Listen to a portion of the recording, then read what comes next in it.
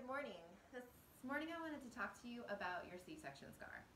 So if you've had a C-section, it is really important to give your C-section scar some love and attention, and this often gets overlooked as part of recovery. So if your C-section scar has healed at this point, it's no longer open, then it is time to start getting it moving. And you can also do these techniques as long throughout your life as needed. If you've never paid attention to your C-section scar, never did any scar massage or mobilization, and it's been 20 years, it isn't too late. So I highly recommend checking into this no matter how long it's been. So what I'll start with is I like to do these techniques. I like for my patients to do these techniques consistently so you can feel changes over time.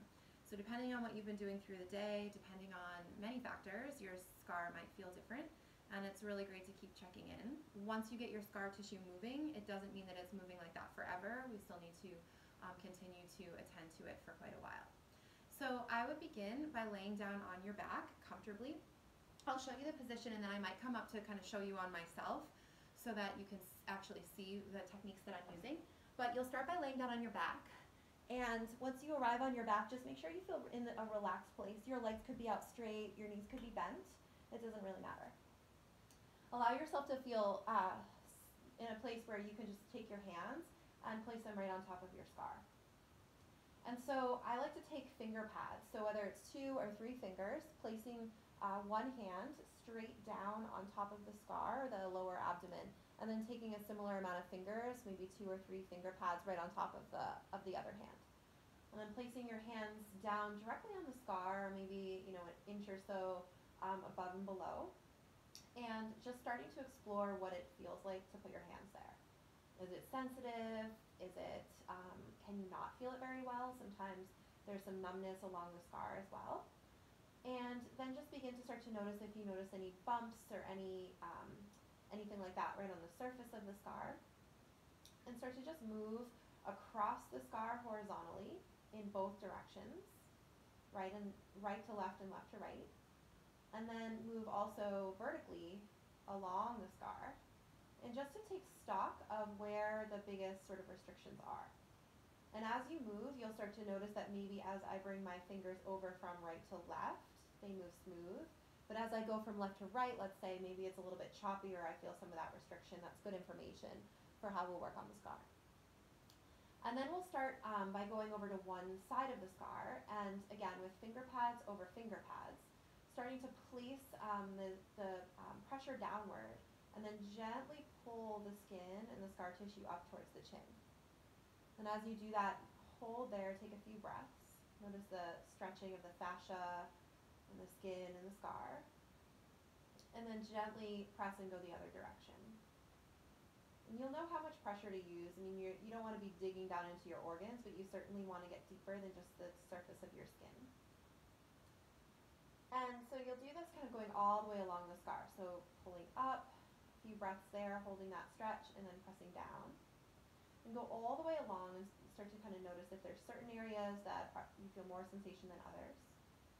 And then we'll go horizontally. You can take one hand and sort of pin down the skin tissue and the scar tissue. The other hand, you just stretch that tissue from that location over in a horizontal direction. And then you can move your hand inward a little bit and repeat that. So just kind of stretching both vertically and horizontally. And then I like to do semicircles, so placing one group of finger pads over the other and then stretching up and around into a semicircle hold. Take a few breaths, and then again, up, round, semicircle hold. Make sure you go in both directions, so then you could go down, around, semicircle hold. And you move all the way along, and you might notice that there might be areas that increase your urgency to maybe to void, to go pee. Sometimes that can happen, especially as you move along the scar tissue that's near the bladder. And generally just being kind to yourself and gentle, but definitely helping to move the tissue. And then you can also go around the tissue outside of the scar. So in the abdominal muscle tissue, a few inches above and below the scar, you might find some useful areas there to work on, as well as a reminder that scar tissue isn't located just under the incision, but travels through 7 layers of tissue all the way down.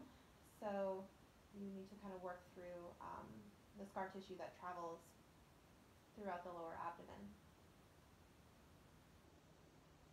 You take some nice deep breaths as you're doing this. The breathing helps to mobilize the tissue as well.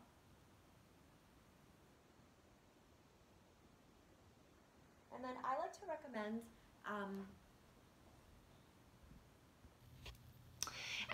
to recommend using something else you do throughout your day as a way of remembering to do your scar massage every day. So whether it's right before bed or first thing in the morning, or maybe when you're in the shower, or after or before you brush your teeth, just try to attach it to something you're already doing, and so that it's one less thing you need to think about and you can stay consistent.